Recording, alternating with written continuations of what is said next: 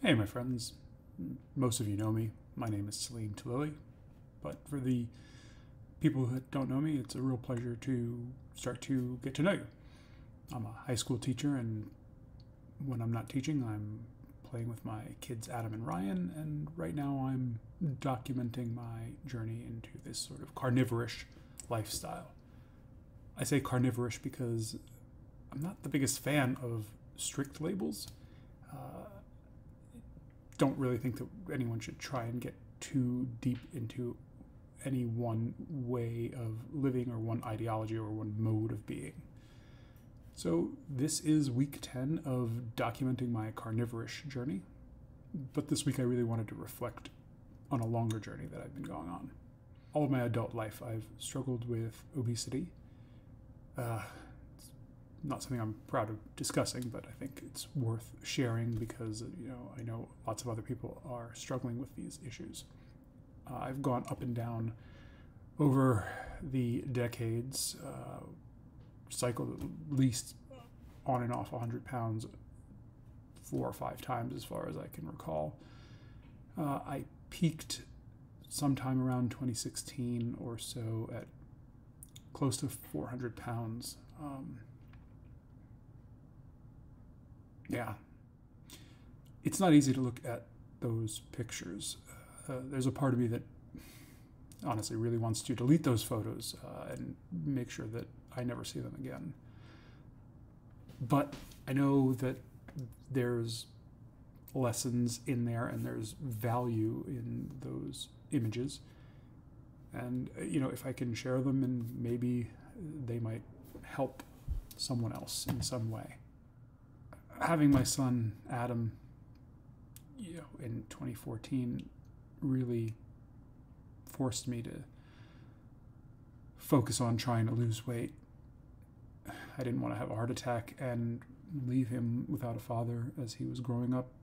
So he really motivated me to change what I was doing. So I threw the proverbial kitchen sink at this problem.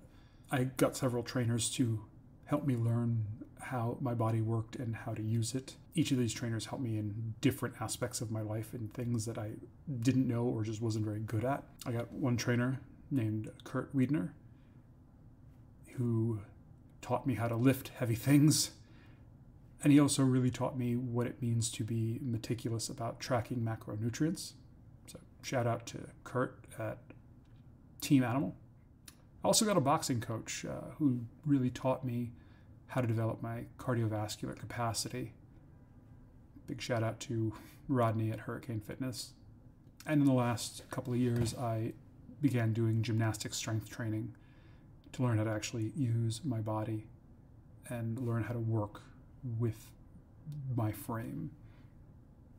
Big shout out to Paul Watson and Evan at Transform Fitness. For about 2 years, I really didn't eat any carbohydrates. Carbs are like that crazy girlfriend that makes you feel absolutely amazing, but she'll also burn your car and skin your pet rabbit if you let her. Whew. I managed to drop down to about 225, I think it was my best weight. And I was thrilled. It was wonderful. I was doing Spartan races and feeling phenomenal.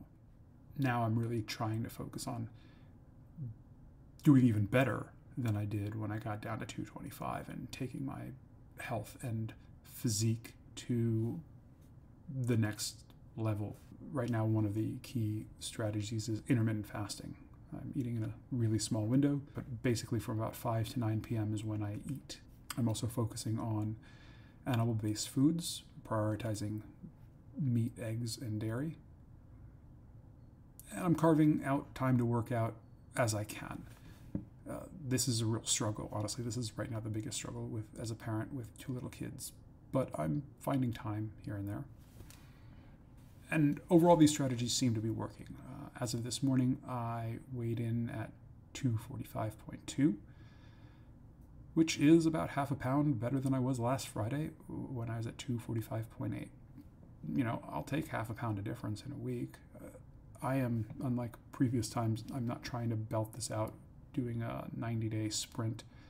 I'm really hoping that if I can give myself 2 years, that with half a pound to a pound a week, that I can create a phenomenal change in me. And not only that, I'll have developed the habit life. The other thing that I'm doing is trying to find ways to cook that will make food that is tasty and things that my kids will actually eat.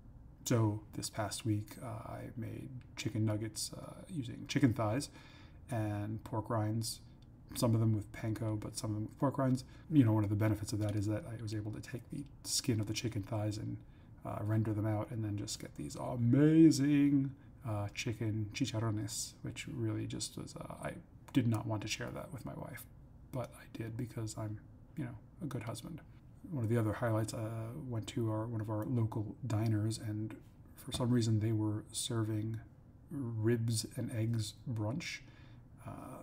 That was simply perfection. It wound up being 2 meals for me, and ribs for breakfast is definitely a game changer. I don't know why I'd only been eating ribs at lunch and dinner like a sucker. That has definitely changed. I guess within the trinity, time, health, and taste, I think you can probably get 2. You can get something that is tasty and convenient, but it's probably not healthy. You can get something that is healthy and convenient, but it's not tasty. And you can get something that is tasty and healthy, but it's not convenient. So, we all have to pick our poisons. So that's where I am this week, and I hope that this has been of value to you. I hate this whole asking people to subscribe thing, but I do think that maybe my perspective will be of value to other people. So I'd love it if you shared or commented or did something. I'd love to have a discussion with people because I know there are a lot of you who know a whole lot more about these things than I do. And so it would be great to be able to continue this discussion. Thanks a lot, and I will see you next week.